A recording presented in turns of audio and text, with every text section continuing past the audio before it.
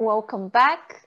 For those of you joining us now, this is day 4 of Listen Up, the Power of Podcasting, Bulgaria's first podcast festival. After a short break, we're back, and now with us we have Jorge Caraballo Cordovez. He is one of the editors at Radio Ambulante. In just a minute, he'll tell us the incredible journey of this podcast. In the meantime, just some housekeeping. For those of you who want to ask Jorge some questions, please leave them in the Q&A section in this webinar. If you need translation, click on the interpretation button at the bottom of your screen and choose the Bulgarian channel. If you like to tweet about the festival or share some insights, use the hashtags ListenUp and Podcast Festival. This is Bulgaria first podcast festival organized by the Association of European Journalists in the country and with the kind support of the Friedrich Naumann Foundation and America for Bulgaria's Foundation. And without further ado, I want to briefly introduce Jorge. I'm very grateful that he is with us today, and I'm sure he has a lot of incredible stories to tell.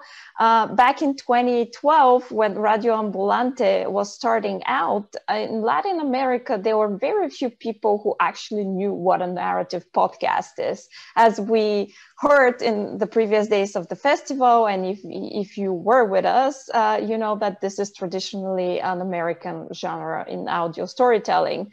But well, 8 years later, it has become an award-winning podcast and the only Spanish language podcast that is distributed by NPR. And Jorge now will tell us how storytelling helped them build this podcast from scratch. Hello, Jorge. Thanks for joining us. Thank you for inviting me. I'm very excited.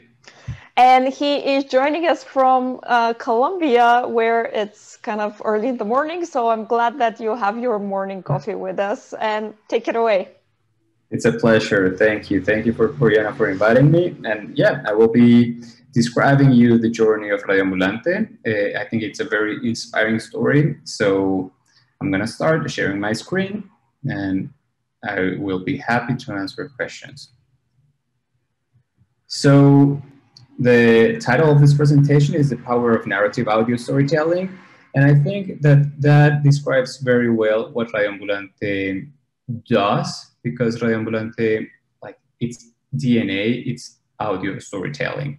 But at the beginning of Radio Ambulante, those who founded it didn't know anything about how to produce audio storytelling. They were journalists, but they had no idea. They had never had a recorder in their hands.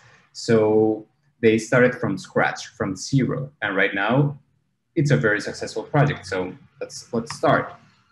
At the beginning, they had some ideas, some certainties to begin with. The first one was that political borders are real, but cultural and linguistic borders are fluid, right? And this is very important in the context of Latin America, because in Latin America, there are more than 20 countries, but even though they are different politically, they are glued by the language, by Spanish. And those cultural borders are much more fluid and are able, you can move them with storytelling, you can link them with storytelling.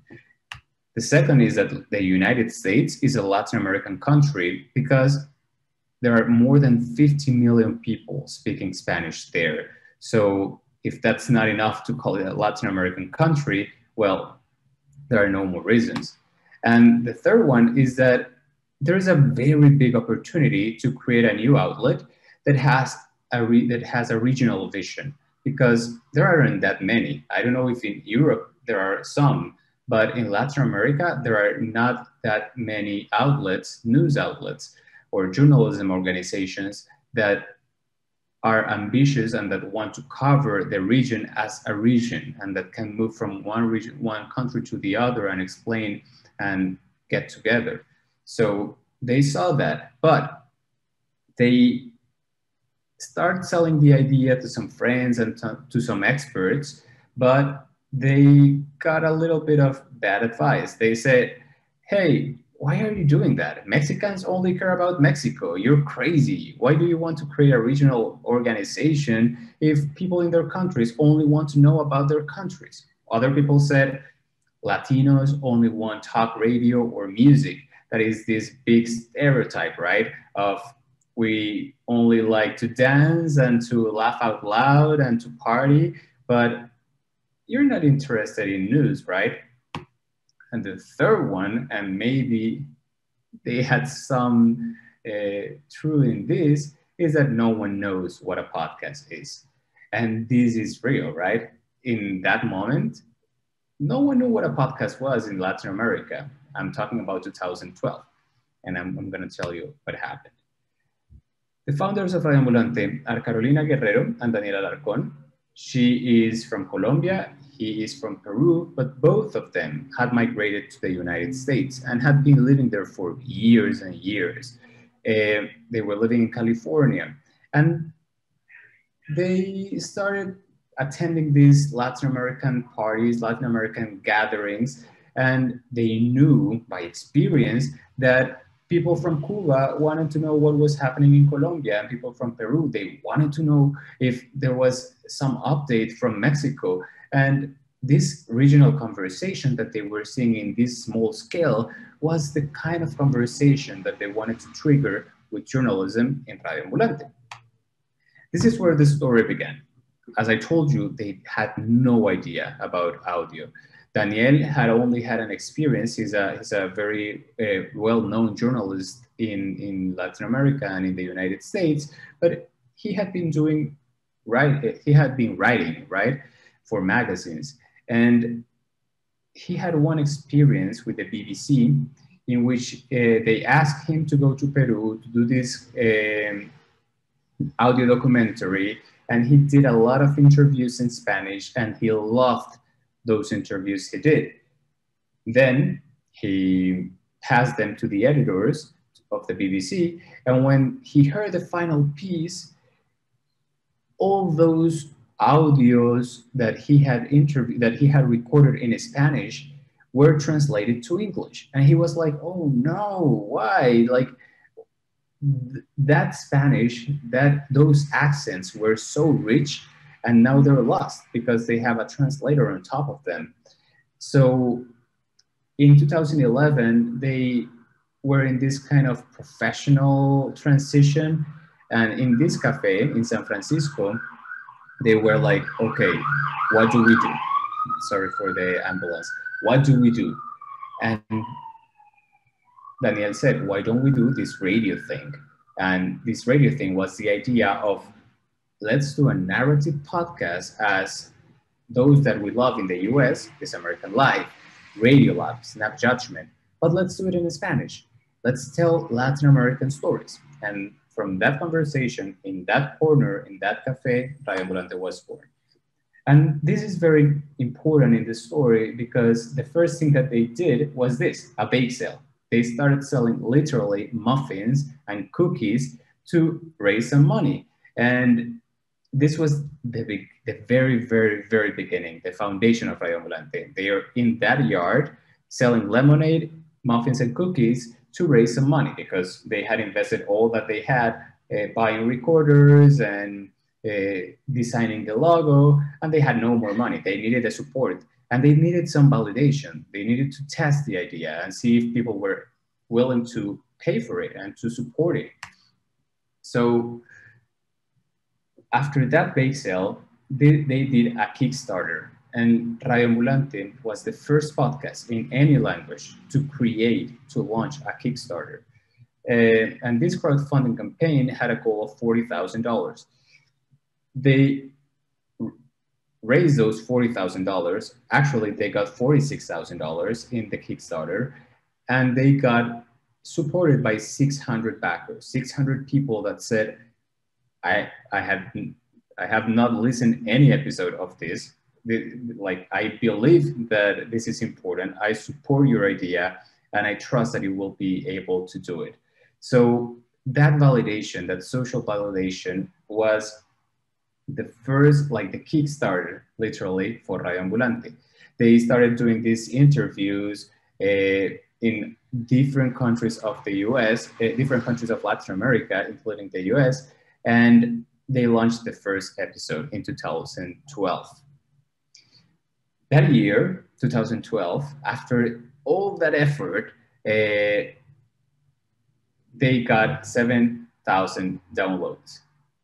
And for them in that moment, it was like, my God, this is a complete success. Like this is a home run, right? We never expected to have so much downloads, 7,000 downloads. Now, 2 years later, they got 75,000 downloads, and wow, this is good. And they were producing around like 6-8 episodes a year. That's not that much. In 2014, 700,000 downloads. That's great. And in 2016, they joined NPR, the National Public Radio of the US, which was like a rocket for numbers. And now you're gonna see 2020, today, this year, we're projected to have 8.5 million downloads. And what I want to tell you is how we did that. This is a graphic of the growth of Radio Ambulante. As you see, after 2016, when we joined NPR, the numbers are growing much, much higher. The catalog of Radio Ambulante has more than 200 episodes and 25 million downloads in these 8 years. And we are including numbers of El Hilo, that is our second podcast, and that I will present to you later. Some numbers that are important as an overview. We have an annual budget of around $1.5 million, and that seems a lot, but you will see we have 20 staff members across the world, full-time members. They started like literally 2 people, Daniela and Carolina, then they were joined by other 3 people, other 3 women, and they were 5 for around 4 years before joining NPR. And during those first 5 years of Radio Ambulante, any of them got a salary. They were doing this as a side job. They were doing this as something that was like their passion, but they were not getting any dollar out of it. Then right now we have 2 distinctly different shows. We have Radio Ambulante and El Hilo.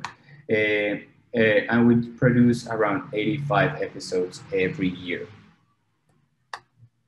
In terms of budget, so you can understand how this is sustainable right now. There are like 50% of the share of our budget is thanks to foundations, grants that they give us as very essential support to keep going.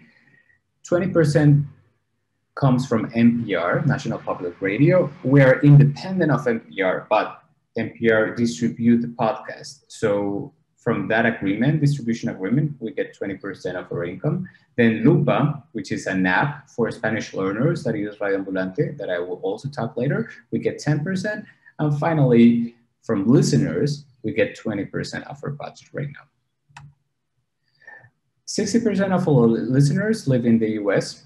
That's important because it was founded in the US. And podcast culture, as Oriana said at the beginning, is growing mainly, it's coming mainly from the US, right? They were created there, and there is a big, big culture of listening to podcasts. So that's why it's so relevant in terms of numbers. 30% of our listeners live in Latin America, and 20% are Spanish learners, which is something that it's a big opportunity for us. Many people are learning Spanish thanks to Radio Ambulante. And this is a picture of the team. This is a recent picture of the team. We are all over the world. There are people in Mexico, Guatemala, Nicaragua. There are people in Argentina, Chile, the US, Spain, everywhere, all Latin American. And right now, I want to describe and to present what do we do and why, when I say that narrative journalism has been like the fuel or the motto of Radio Ambulante, what does it mean, right? So we have done all this journey that I just presented. We have grown from a team of 2 to 20 to have 7,000 downloads to 8.5 million because we do narrative journalism in audio. This could be a completely different story if we were doing a podcast of interviews or a podcast of news. It would be completely different. The success of Radio Ambulante is based on stories, on good stories. And we have learned some things about storytelling in that process. So I'm gonna explain or describe what a good story has, right? First of all, if you are doing a narrative journalism podcast, you need to have, and this is like essential, you need to have good characters, because you may find the perfect story. You may find a story that you say, this is something that will become viral, so popular, everyone will be engaged with it, everyone will be talking about it. And that may be true. It may be a great story. But if the characters of that story are not eloquent, are not good describing the situation with their voices, then it may be a good story for a magazine, but maybe not for audio. If you're doing audio, the voices of the characters need to be so powerful that you are listening and you are there in the edge of your seat all the time, because they are keeping you focused on what they're telling. And it's not only necessary to have characters. That's the main condition. That's the first condition. If you want to do stories told by the characters, they need to be powerful. But those characters need to give you three different things, right? When we're talking about good characters, it's because they're good narrating, describing, and interpreting what they're saying. And I'm gonna show you some examples of our work that display these kind of things. When we're talking about tape, and just this, like, this is something to clarify, when I'm talking about kinds of tape, tape is the pieces of the interview that you include in the podcast, right? You go outside, you report, you get 20 hours of interviews, and the tape is those fragments of the interview that you will include in the final piece, in the final podcast, okay? So let's listen to some examples of narrative, descriptive, and interpretive podcast of tape. First, narrative tape. This is an episode called The Long Road. It's an episode that we published in 2017, and it describes, or it presents, the story of some migrants that are literally walking from Ecuador to the United States. That is almost a complete continent, right? So this is thousands and thousands of kilometers that they're walking through jungles because they want to get to the US and they have no money to pay a boat. They have no chances to take a plane because they don't have documents or legal documents to get inside the US. So they have to walk. So let's listen. Lo encontramos en el camino, él se había separado de su grupo porque tenía un pie lastimado. Ya no podía caminar con la misma rapidez que caminaban los otros, entonces se quedó solo. Continuaron el camino juntos y el indio fue muy amable al compartir con ellos un poco del arroz que cargaba en su bulto. Nada, él se refugió ahí con nosotros, acampó con nosotros esa noche, pero ya el otro día ya se tuvo que quedar. Comenzamos la caminata de nuevo temprano, ya cuando estaba aclarando. Pero ya se empezó a quedar atrás y empezó a quedar atrás. Nosotros nos quedábamos con él, pero ya hubo un momento que tuvimos que dejarlo. So as you see, as you listen, Joandra, she's focusing on actions. When we're talking about narrative tape, this is tape, or this is the pieces of the interview when the character is connecting actions that are building towards an end, right? But she is not talking about the environment. She's not talking about how she was feeling. She is talking about what was happening. And this is essential. If you're doing narrative journalism, you need those kind of actions because the structure of your podcast is based on that. Something needs to happen, and the character is telling what is happening. It's much more powerful when the characters tell you what's happening than that the host or the narrator describes you. Because when the character is telling you what happened, you are there with them. You are living that with them. Let's listen to another piece of that interview. Yo me iría para todos lados y yo ando con mi hermana, ando con un niño. ¿Y qué hago? Yo no puedo quedarme. Y no tenía fuerza para cargarlo tampoco, no. Querían ayudarlo, pero no pudieron. Realmente fue muy duro tener que dejar a ese hombre detrás. Es muy duro, muy duro. A mí me partió el alma y a mí hasta los ojos se me aguaron. Le dije yo, o él o nosotros, ¿qué hacemos? Traemos al niño. Y hubo que dejarlo allí. Ya no podía caminar.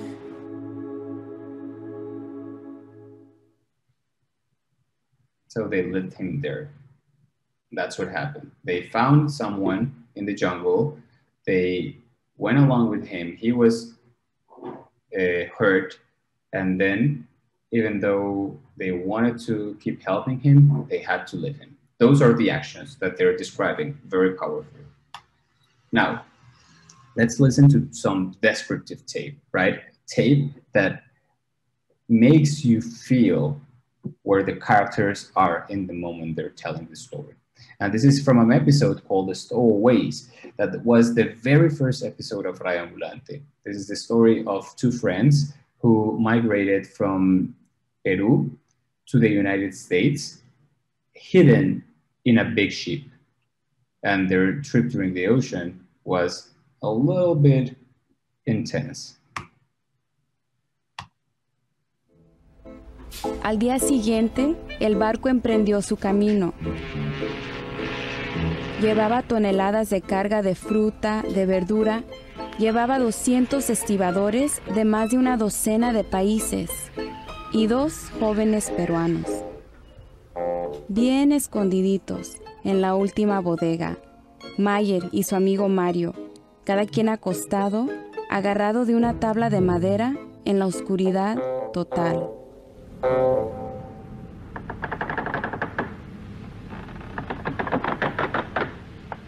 No se veía nada, nomás que el flashlight lo usábamos para comer, para mirarnos, para preguntarnos cosas y lo apagábamos. Y así. Y sentíamos siempre el pum, pum de la mar, ¿no? Y el movimiento del barco, pues pum, pum, pum, pum, pum, pum. Eso siempre lo sentíamos. As you just heard, Major did something that we are always looking when we're doing interviews. And that is that when they're describing the situation, you feel there with them. When he says, we were listening to the sound of the sea, boom, boom, or the ship, boom, boom, boom, boom, boom, those vocal sounds are gold in podcasts, in narrative journalism, because they make you feel, they make you be there, they recreate the complete situation with the power of the voice, right? Voice is everything. With the voice, you can, and this is like the main instrument of storytelling since we are humans, right? And that boom, boom, boom, boom, boom is, I'm taking you there with me, and we're gonna live together again, this thing. But he's also describing, and the narrator of the story too, how dark it was, how wet it was, how frightening it was, right? So those voices are your eyes, and you want that people can imagine what you're describing.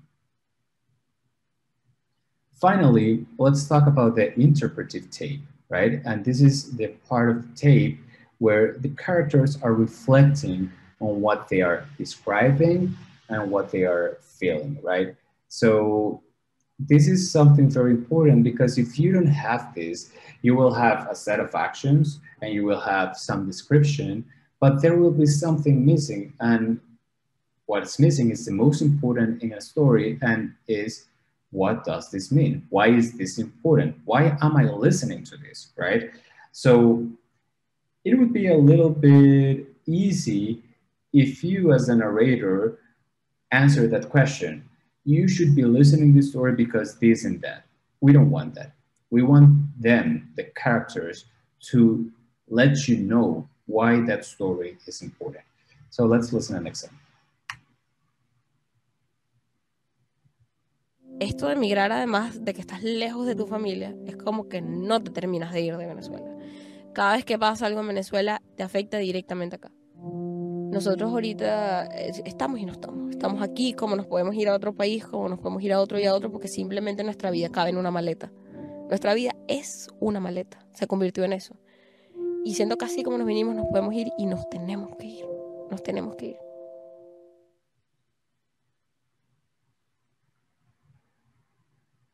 As you listened, she's Ana Mer, who is a Venezuelan who's living in Peru. She is explaining and she's opening herself on how does she feel being a migrant right now, being a Venezuelan migrant right now, right?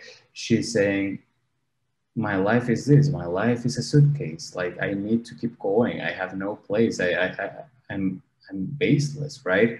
And that interpretive tape shines a light on all the actions that she had presented before. Let's listen another example of interpretive tape. And this is from an episode called The Coyote. Coyotes, just for context, is how people call those who help migrants in the border of the US and Mexico to cross into the US. So it's a job, right? It's a job of, migrants pay coyotes or smugglers to help them cross the border, right? So let's listen to a coyote explain his job and what does it mean.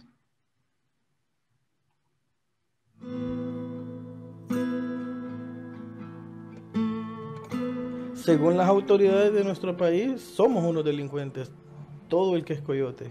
Muchas veces también ayudamos a muchos indocumentados. Después que terminas un trabajo, un viaje, te quedas con el sentimiento de que hiciste buenos amigos. Porque vas en el camino y las empiezas a tomar afecto a aquellas personas.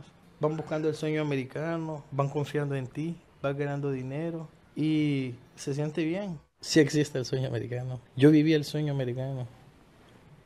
¿Crees que van a tapar esa frontera a los gringos así por así? No la tapan, hombre. Mejor no lo paran. Eso es imposible que paren eso. Si la tapan, hacemos un hoyo y los metemos por bajo la tierra. Pero tenemos que llegar. So Carlos, the coyote, the smuggler, he's just being so honest on why does he do this job. This is something that no authority, even the authority of the US can stop it, right? The migrants from all over Latin America, they want to get to this country because there's a dream, an American dream, and they will get there however they can. And something that he does, and something that is very important about the interpretive tape, is that this is the kind of tape that demolishes stereotypes. And that's something that we always do. We don't want to tell the stories of others, because when you tell the stories of others, it's very, very likely that you will do some judgments that may not be true, right? You're putting your words and your labels on others. But when are others, when are the main characters that tell you their stories, they are them, right? And they are who they are. And when we do this kind of journalism, we do want to do that. We want to get around stereotypes and show the real people. Second, you not only need good characters that do these kind of things that we just described, you also need a story arc. And this is essential. Why? Because it's very, very different to say a series of things that happened, series of events that happen versus a series of actions that build on each other and conclude in a real and surprising end, right? A solution.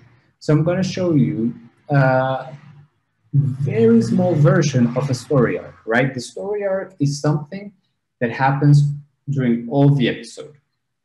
You present the character faces a conflict, the conflict demands a series of the actions from the character, and during those actions, the character transforms himself or herself, and finally there is a solution.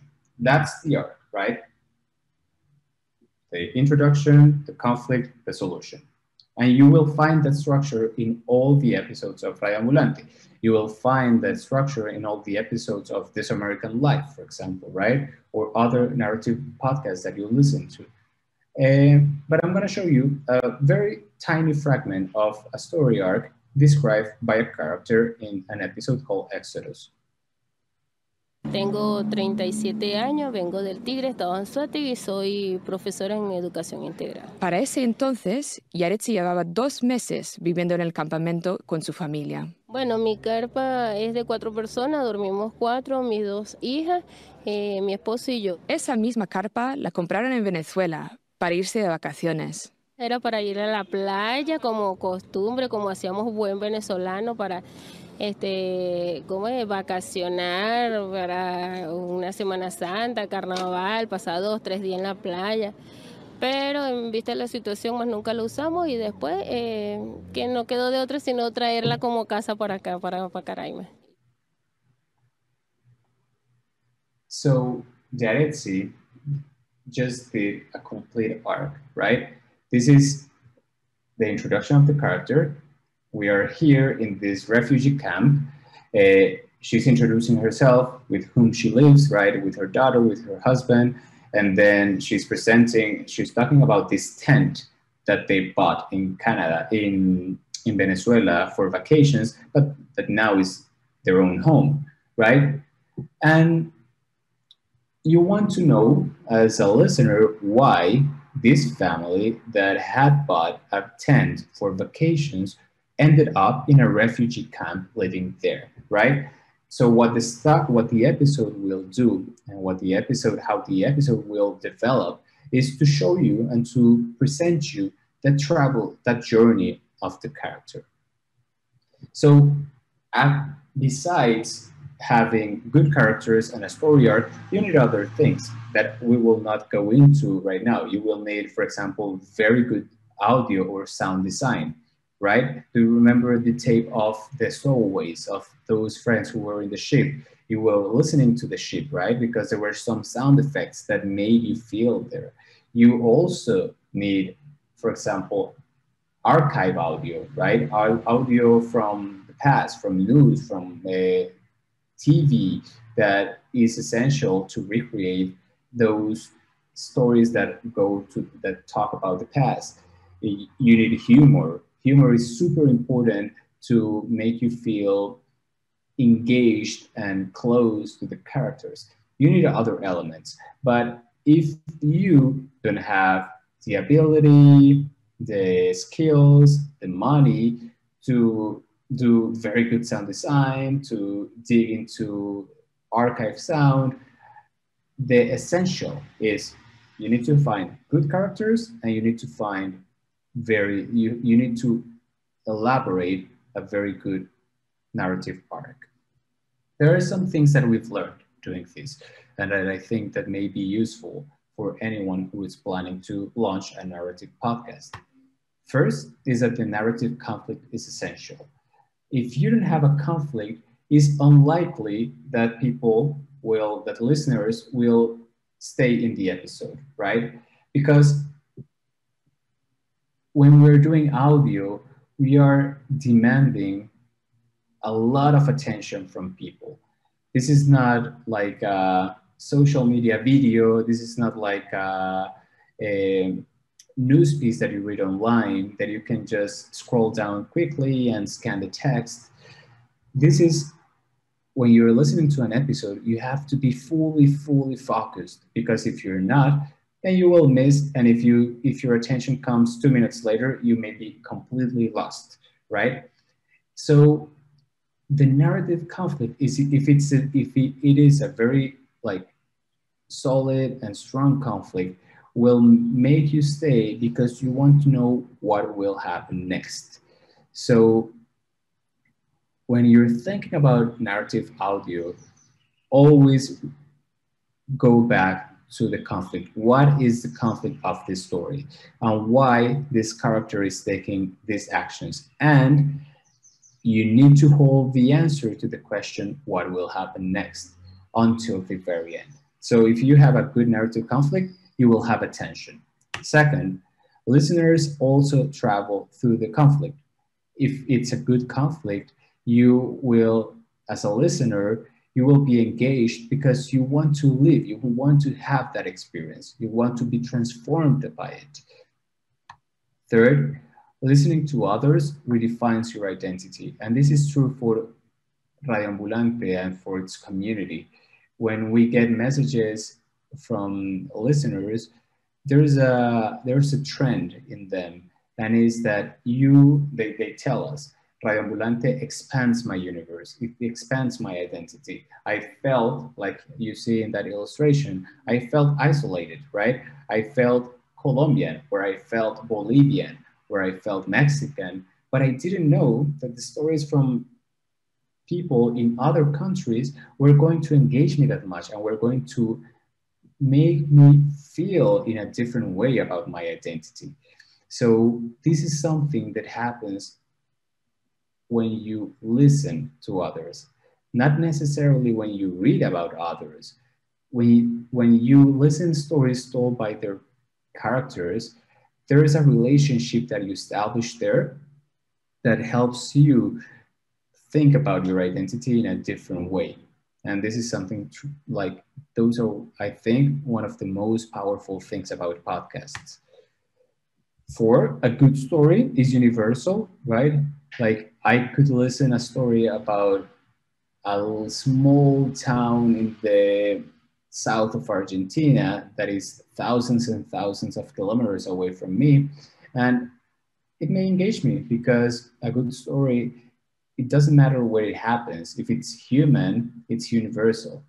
And that's what we try to do in every episode. We go local in every week. Radio Ambulante publishes episodes every week, every Tuesday, 30 episodes a year. And in every episode, we ask ourselves, is this story universal? Is this story going to be relevant and engaging to someone who is from a different place? And if the answer is no, then the story doesn't work. If the answer is yes, when we publish it. Finally, we ask ourselves, and we always ask ourselves, which voices are being left out? Because it's not enough to publish a story about a character if his or her point of view is not complemented by others, even if they have opposite views. So always ask yourself, which voices are being left out, and how can we include them? There are some advantages of telling audio stories that I want to briefly describe. First is that your ears understand the digital world in a more complete way than any other of your senses. And I want to stop a little bit here. Podcasts are a digital media, right? It's a digital medium. This is completely digital. This is a product of the internet. It was created in 2003, 2004. So this is not related at all to other technologies. The previous technology that had such an impact on how we organize ourselves, besides the internet, before the internet, was the printing press. And in the printing press, as Marshall McLuhan says, and you may know, the printing press demanded a relationship with the information that was based on the eyes, on the view. It was like a frontal view. The internet, in contrast, demands the attention in a different way. And the main sense to relate yourself to be part of that environment is the ears, because the internet is like a conversation that never stops. The information is always flowing, and you cannot shut it. You cannot shut it down. So as the ears, you're always listening your environment. So the ears listening is the principal way of relating yourself with the internet. And that is proving to be true, and that will be true in the future. You will see that the internet will not necessarily be on screens, but will be everywhere. And the ears will be the main way to interact with it. So podcasts are digital, and listening helps you to understand this new technology and this new reality that we have. Second, podcasts welcome silence and attention. There are virtues that paradoxically we're losing right now, right? We are so distracted, so saturated with information from screens. We feel sometimes that there's so much noise that we just want to disconnect and to do something else because, yeah, we're bombarded. But podcasts take you away from that. And that's a big opportunity, because if you do a good podcast, the listener will have to be silent for a while and will be focusing for a while. That's something that is not happening, that is happening less and less when you're in front of a screen. And that's something that they will appreciate, and that they will come again to you if you do it right. Third, a good advantage of podcasts is that you feel as a listener that your favorite podcasts are made just for you. And this is something related with the first point. On the internet, what was called the audience, right? Imagine radio or imagine television. When the producers of information, they crafted this documentary, they published it on radio, and it was listened by, we don't know how many people, but they had no idea as producers who were listening to their shows. They could do service and all that, but they had no real live information of who were listening. On the internet, when you are able to create networks, live networks, you know who's listening to you. And if you do know who's listening to you, then your podcast need to talk to that only person. Talk to one person. When you do your podcast, produce it as you were talking to just one person, as it was your friend. And if you do it in that way, first, you're doing actually a podcast, and second, you will have a new relationship and a very strong engaged relationship that will help you to make this sustainable in time. And finally, podcasts trigger conversations and encourage reciprocity. That is something that for us is essential, because that reciprocity is what makes Radio Ambulante sustainable. People they listen to us, but they also want to participate and want to help us succeed. And I will show you how. Communities around podcasts, and this is related to the previous one, are more participative and invested in a project. And this is a very, if I was selling arguments for why to do a podcast and not online magazine, this would be the first one. With podcasts, you create communities, strong communities that will participate and will invest in your project. We have some current challenges right now. The first one is to foster real life interactions.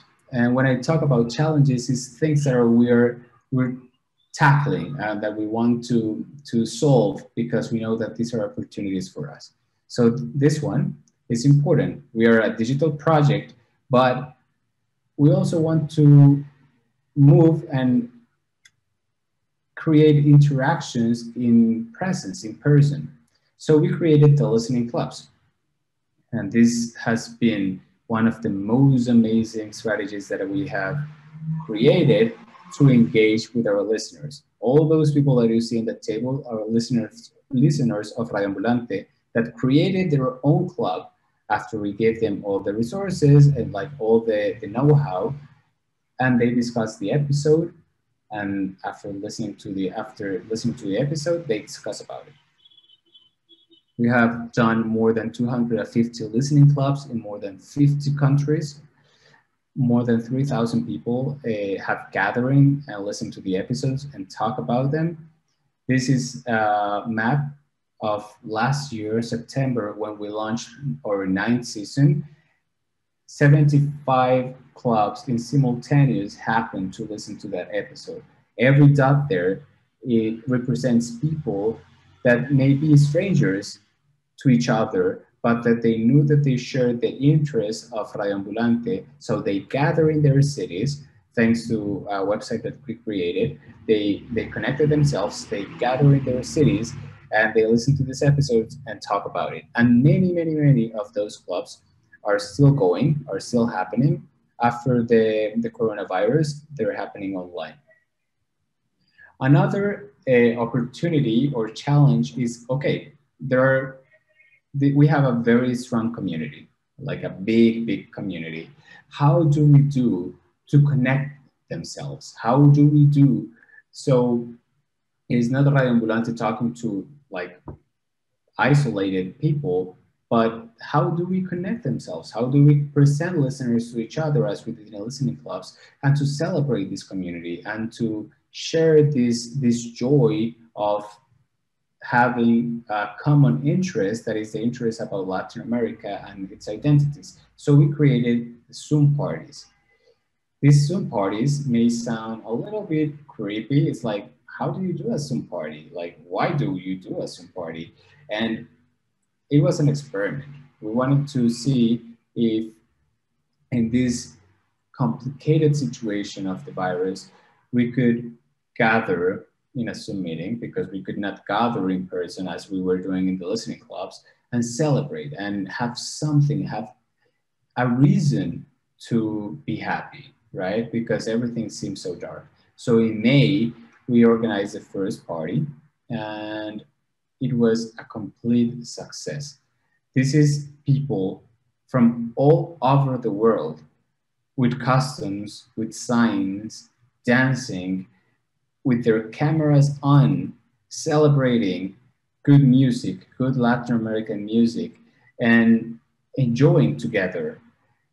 And for us, and I think I'm not exaggerating, this has been maybe the most important moment in Radio Ambulante's journey, when we understood that people trusted so much in us that they were willing to turn on their cameras, to show us their homes, to show us their families, their kids, their pets. And not only to us as Radio Ambulante, but to other members of the community. This party was the proof that we had created, or we had not created, we had connected a community, a generous, participative community. And when you are able to do that, you are validated. You feel that, yes, this is something more than a podcast. Radio Ambulante is not only a podcast. Radio Ambulante is this. And if you know how to engage with this community and to connect it, then you have very good chances to survive economically and to keep growing and growing and growing. And that's something that we're going to talk in deep tomorrow in the workshop, the engagement workshop. Another challenge is to break the language barrier, because we have these amazing stories of all over Latin America, but they're in Spanish. And yeah, not everyone talks Spanish. So how do we do so others that don't speak Spanish can enjoy these stories?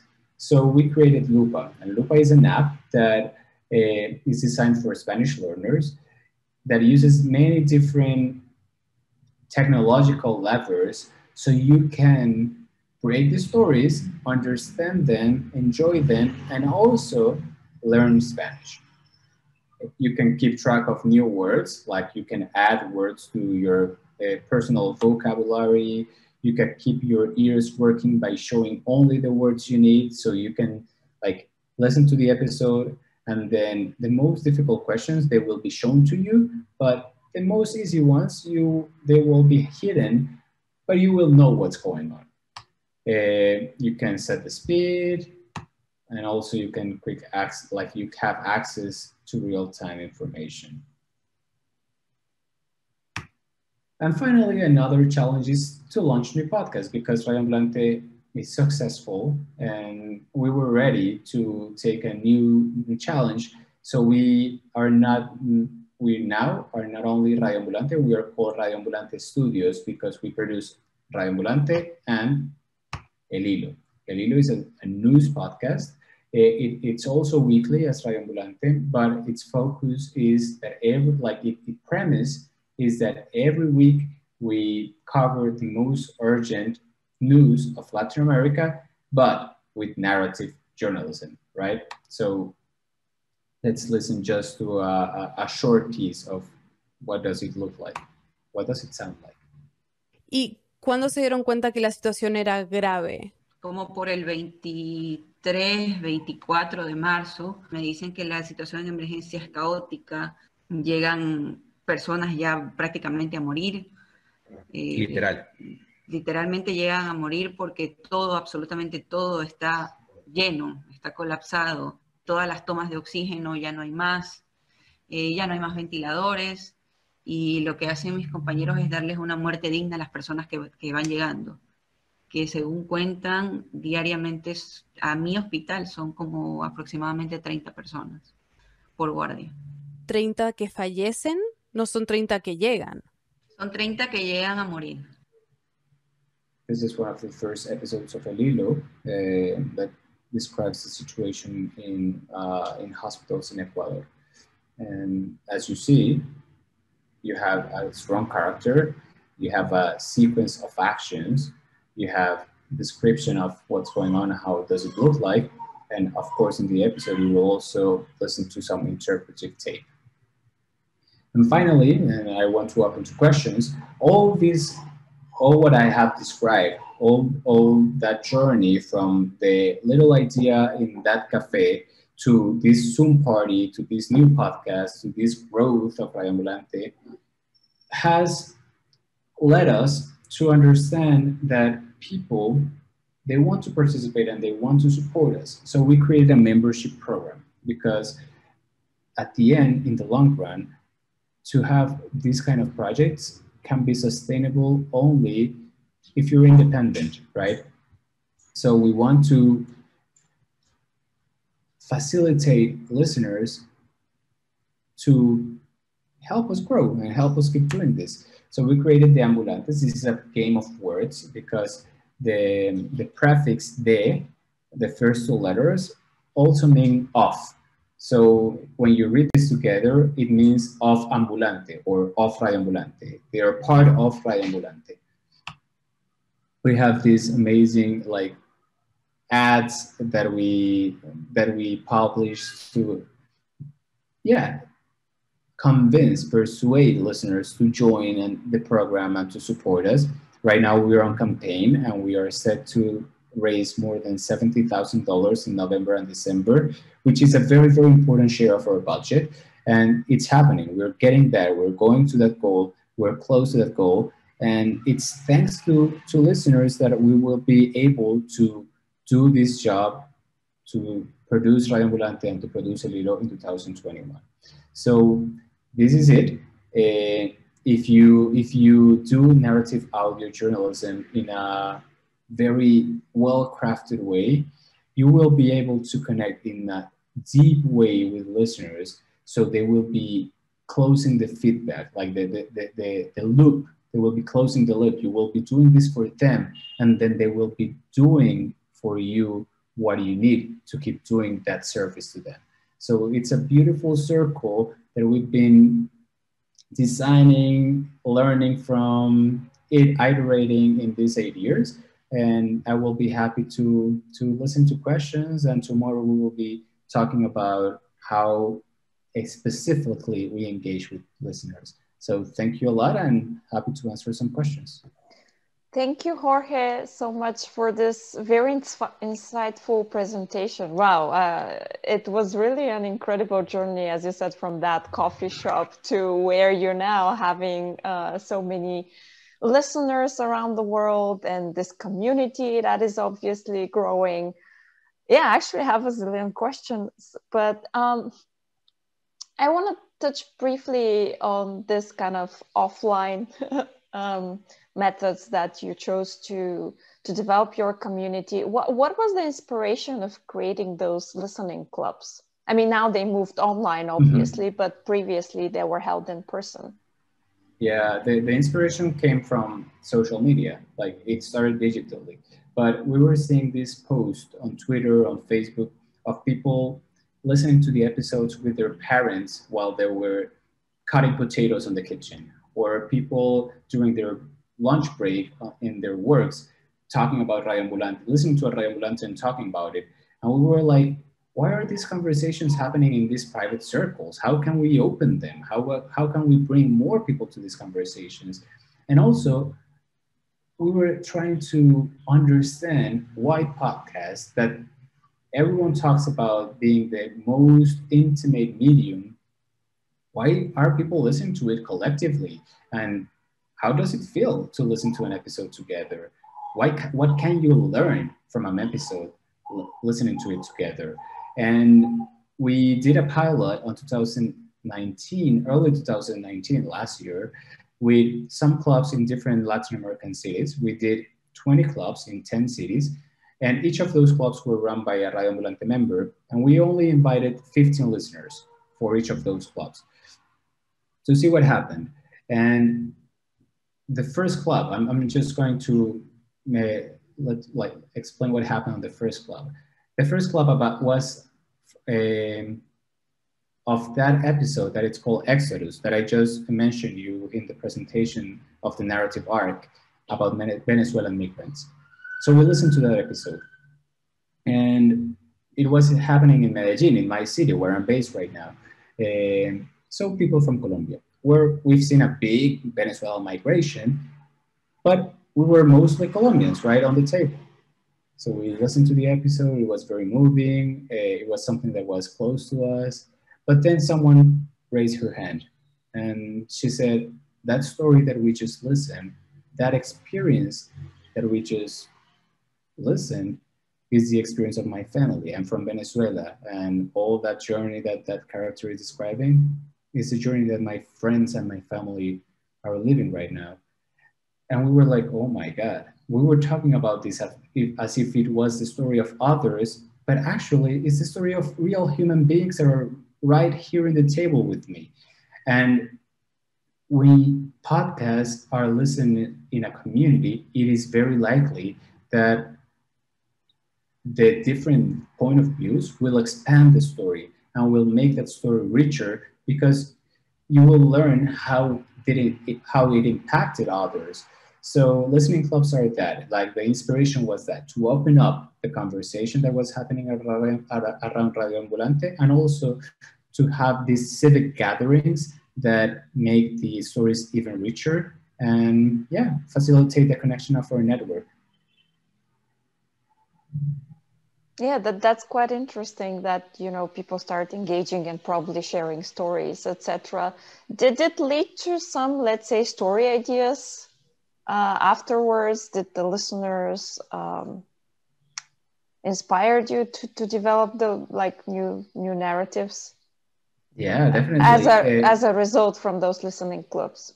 Yeah, not necessarily story ideas, but they have, like, the listening clubs have helped us editorially, because we have published, or we have listened to episodes that haven't been published, and then we listen to the feedback of the community, of the attendees, and then we'll say, like, oh, there is something missing here in this episode. We need to explain this, or this is completely, like, we cannot say this. This is offensive, whatever. Like, we get that feedback, and we adjust the episode, and then we publish it. So it's like a focal group, right?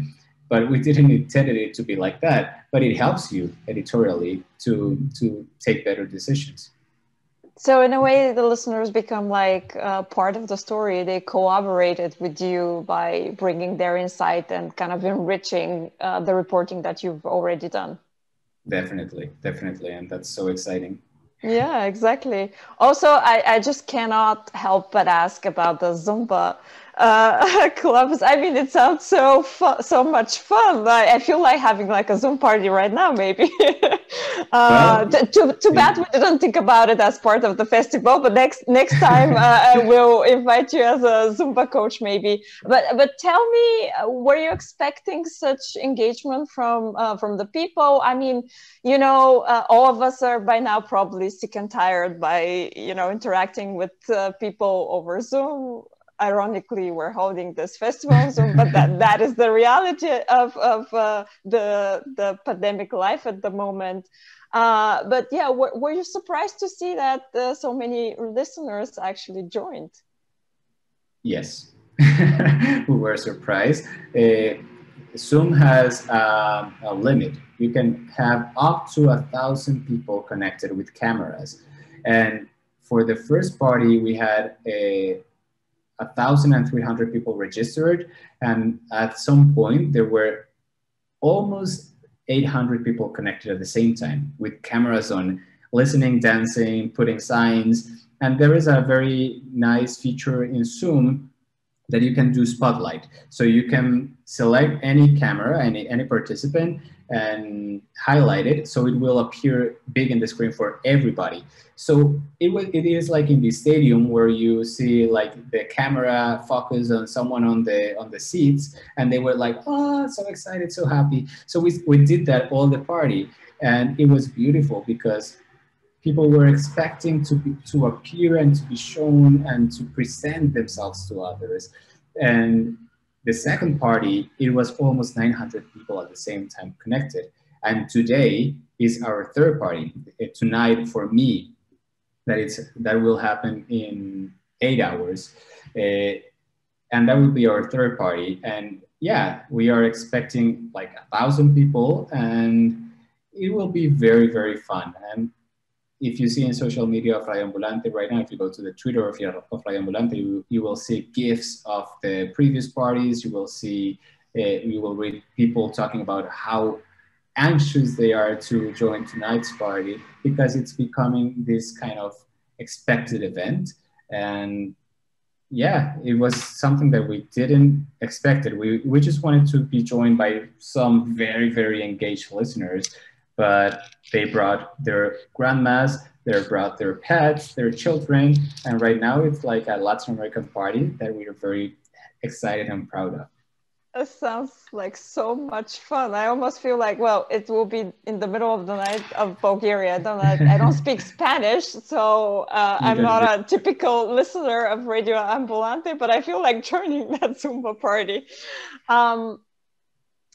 I just wanted to go back to that initial idea. You mentioned how important it is to ask ourselves as, let's say, as journalists, as podcast creators, who are the voices left out? So when Carolina was starting and Daniel, the podcast, what do you think were the stories that were that were untold and that were left out at that point that needed to be told?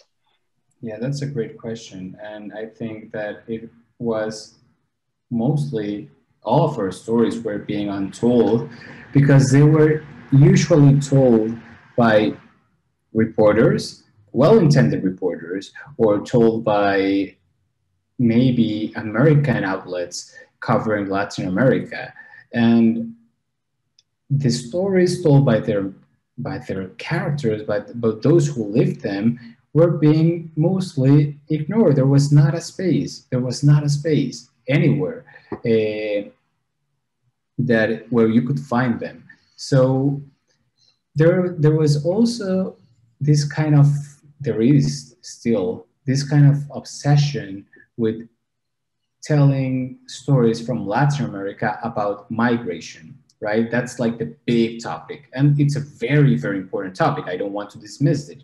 But other kind of stories about Latin America, like, I don't know, gender or about women's rights or about sports, they were not that important in the media agenda, right? They were secondary.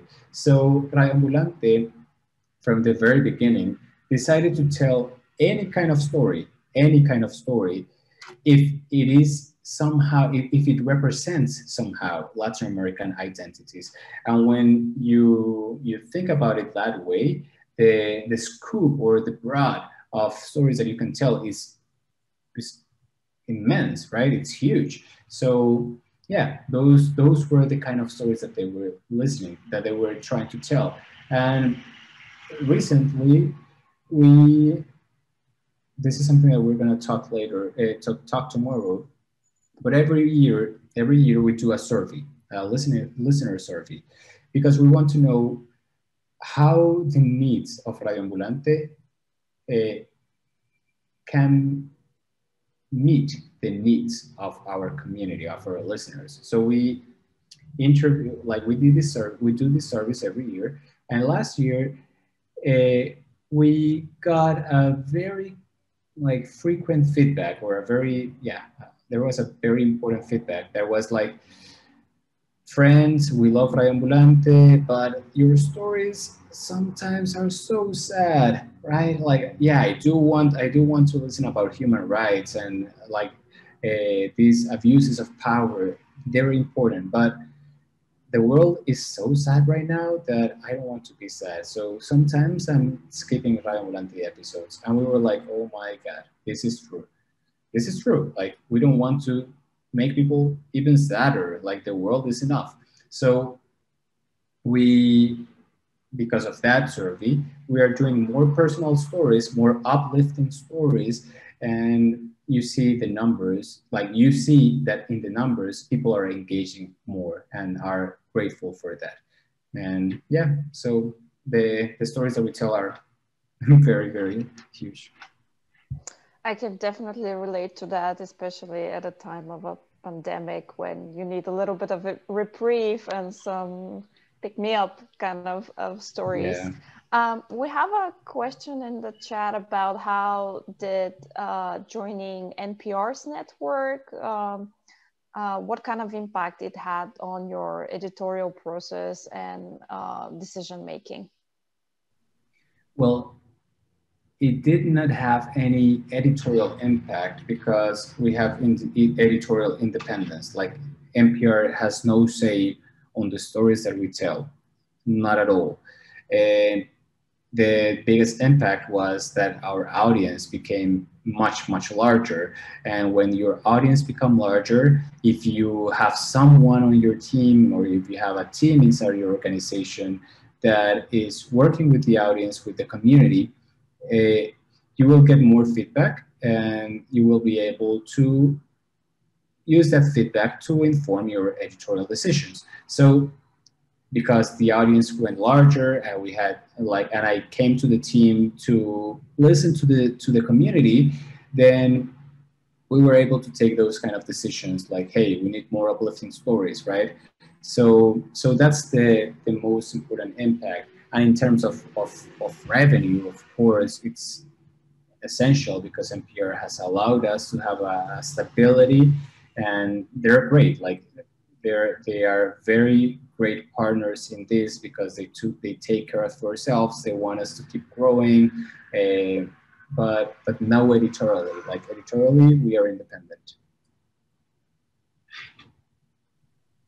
Right. And well, lastly, I mean, your team works remotely because you are based in different countries. Would you say you were more prepared to deal with the pandemic and how it changed your workflow because of that? Or there are still challenges? It was like, for us, and this is something that I'm very ashamed of saying, but for us, it was not disruptive at all. Like, we've been working like that since 2012. Like, I've been in the team for 3.5 years, and this is my day-to-day. Zoom is my life. Zoom is my house, right? I should decorate it because it is. Like, I spend all day here, and like our team dynamics are used to this. Like we use Zoom for meetings, we have Dropbox for editing the episodes in real time, we do Drive for all the documents and the scripts. This is how we work. So fortunately, the pandemic was not disruptive in terms of the way we work. Of course, it was because many of us are fathers or mothers, and we have our kids here at home every day, and yeah, it's disruptive and it's horrible, but not in terms of how we do what we do. Right. If you can share one takeaway, maybe for those who are struggling to work remotely and, I mean, produce a podcast.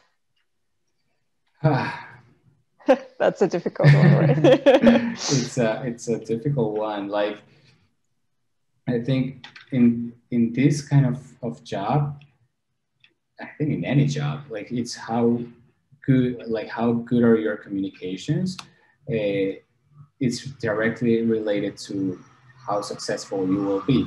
So because we're not in this space, in this physical space where we can see the faces of our colleagues and see if they're in a good mood or in a bad mood. And like sometimes you go to the office and you know by the energy if something good is happening, if the mood is low or high, and then you adapt yourself and you know how to navigate it. In Zoom, in Slack, you have no idea. You have no idea. So you have to be very, very clear on your communications. You have to be very well organized on what you're doing and how you're doing it and when you have to deliver. But for us, like, that's life. I think that podcasts, the greatest podcasts that I know are those who are super professional. Like, this is something that, like, the podcast universe is enormous.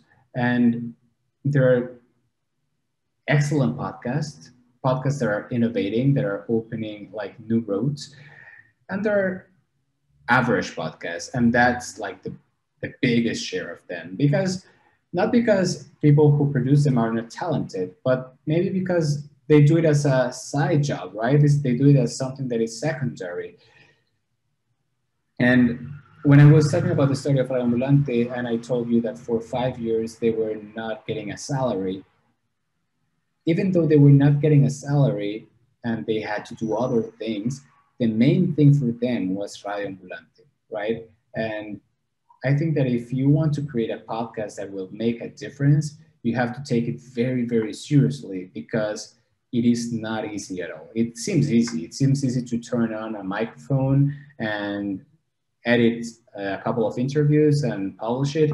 But to create a good podcast, you have to have so many layers and so many checks in the box. We were doing this when we launched El Hilo. We did a checklist of all the things that we needed from zero to publish. And it was like 130 things that we needed to do to launch a successful podcast. And right now, El Hilo in 9 months has 1.5 million downloads. It's very successful for us. So if you take it seriously and professionally, it's very probable that people will recognize that immediately. Thank you so much, Jorge, for being with us tonight. It was a fascinating presentation with lots of insights, and I hope many people will be inspired. Looking forward to the workshop tomorrow. And now stay with us, because we'll have like a 6-minute break, and then we'll come back with a panel called Both Female Voices. And this is the time when women will take over the festival. We have some amazing speakers, and we'll talk about the importance of female voices in podcasting. Again, the streaming is going on YouTube and Facebook, and we'll be back in 5 minutes. So grab a drink and stay with us. Thank you, Jorge. And enjoy the Zumba party tonight. Yeah, and if you want to join, I will share the link here in the chat, just if you're curious and you want to replicate that. Thank you. Thank you. Bye-bye.